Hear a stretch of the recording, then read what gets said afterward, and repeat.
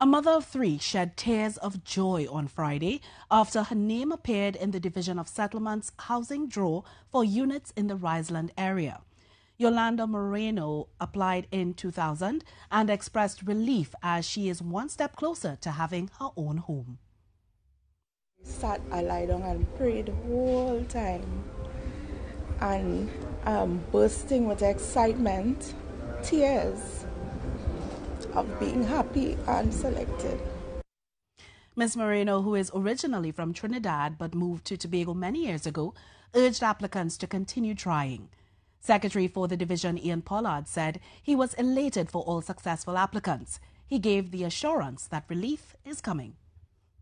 Riseland coming on stream shortly, and Adelphi in Mason, which will comprise of about 400 park plots.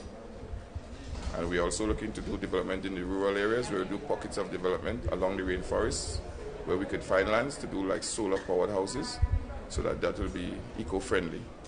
So we are really looking to change the status quo on the island. We need to give the young people homes, give persons who are waiting, because persons out there die in dire need. 43 names were selected in Friday's draw using a computerized system.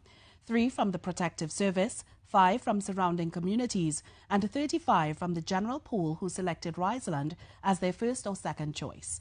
The project at Riseland, which is being managed by NIPDEC, is at the design stage and is expected to be completed in the next 2 years.